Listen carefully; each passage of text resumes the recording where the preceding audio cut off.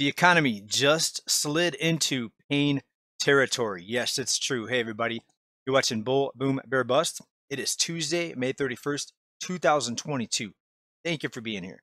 A lot of economic news to get into. We've also got a channel update towards the end of this video, so stay tuned just for a little inside information on this channel regarding the outro music. Some of you are asking, where'd the music go? It's a long story.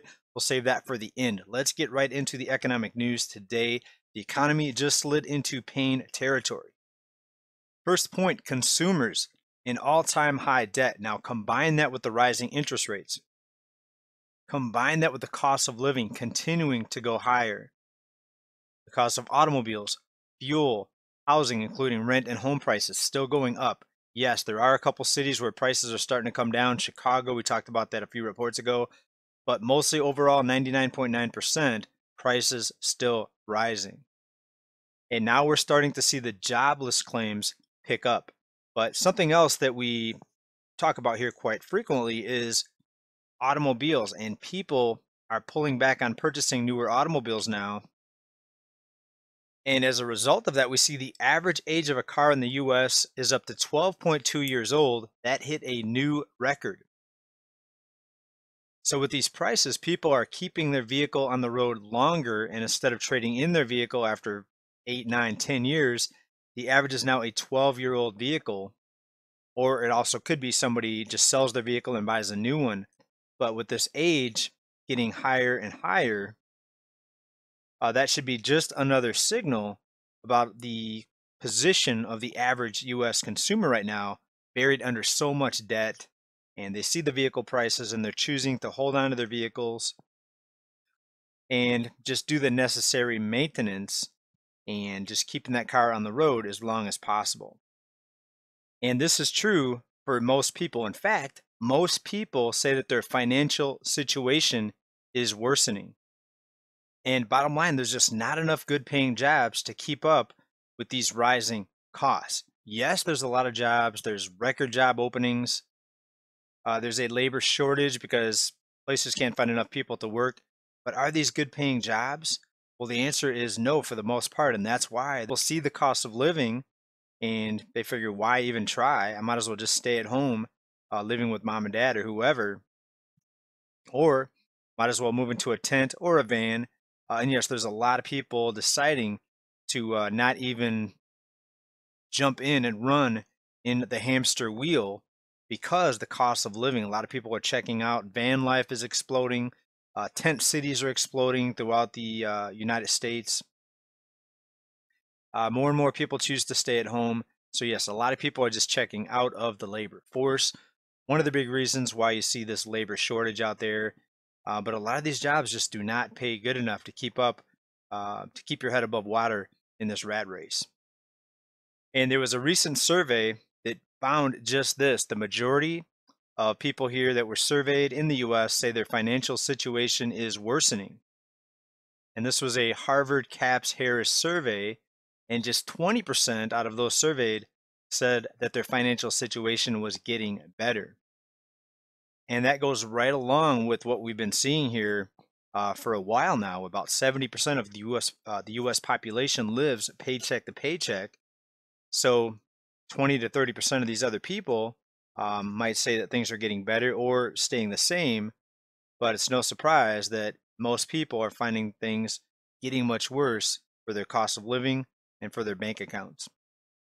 And to add to this, a Study Finds article tells us that 2 in 3 adults have actually avoided social events because they're embarrassed about their financial struggles. And this survey reveals that the average American believes that they'll need an income of $86,000 to feel comfortable financially. And the average person in this poll, in this survey, says that they believe it's going to be about 38 years to ever pay off their credit card debt. The problem with that is by the time next year and the year after rolls around, they're probably going to have more debt. And people later in life down the road oftentimes find or make the sad discovery that the debt will never be paid off, that you're going to end up in debt for life. And I think a reason a lot of people avoid these social events or they feel insecure about people finding out about their financial situation is because they believe that it's just them. They don't understand that it's most people. And that's one of the things I try to stress on this channel. If you're in debt, if you're having a hard time, it's not you. It's a lot of people are in the same boat. So while some people look at this as bad news, what we talk about here on this channel, it may be at least a little comforting to find out that you're not the Lone Ranger, that a lot of people are in this boat. Most people live paycheck to paycheck. Most people are under debt right now. Most people are stressed out. They're under some sort of, they're on some sort of medication. A lot of those people because they're depressed because of the financial situation. So if we can get a positive message out of this, that would be keep your head up. It's not something that can be avoided. Sometimes just choosing to participate in modern society means you're going to have to go in sometimes a lot of debt just to keep up. Also, we see more and more people choosing to not just do the normal or what people once considered normal, grow up, get married, have kids, start a family. More people are just deciding to stay away from that whole path that a lot of people think is the way to do it. The birth rate's dropping, and people are wondering, how are they going to have kids and afford it? They can barely afford themselves to feed themselves. How are they going to afford raising a family? So it's getting pretty interesting, and it's no surprise that we're seeing the birth rate dropping. And even the cost of eating out has some people in a very, very difficult position with the pandemic fading away and more people going back to the office. People are realizing how much more expensive it is to eat out, and they're feeling the pinch in what's called lunchflation. Returning to the office is costing us a fortune. So combine that with everything else that's going up in cost, the fuel prices, especially people commuting back and forth to work. And the bankruptcy storm is headed this way very, very quickly. The second half of 2022 is going to be a doozy. Now, let's shift gears just a little bit here for those of you that were asking, where did the outro music go? Well, I stopped doing it. Basically, here's what happened.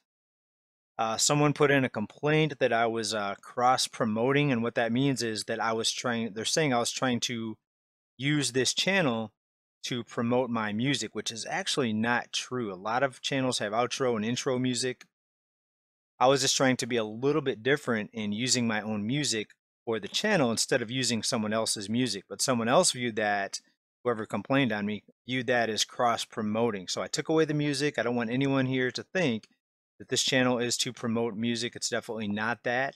The focus should be on the financial situation, the economy, your money and my money, because you're going to need to be extra focused as this economy continues to go into the twilight zone.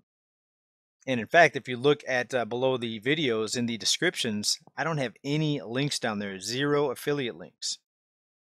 And yeah, so if you look down there, 0 affiliate links, no links of any kind. Yet there's other channels out there that have, I see dozens and dozens of links, but yet my channel gets dinged for the outro music, right?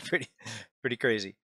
Thank you to everyone that's here for supporting me. Also, thank you for whoever sent me the super thanks. I really appreciate that, especially not having any affiliate links. I really appreciate your support, helping keeping this channel alive, and showing your appreciation for my presentations here, my research, and information. Thank you all very, very much for tuning in today. And back to the outro music thing, it's really crazy because I even know about a channel that was charging people to go watch training videos on how to shoot machine guns, and yet my channel gets dinged for outro music. Crazy. But thanks everybody for your support. I really appreciate it. Be well, stay safe, keep stacking. Bye for now, everybody. Peace.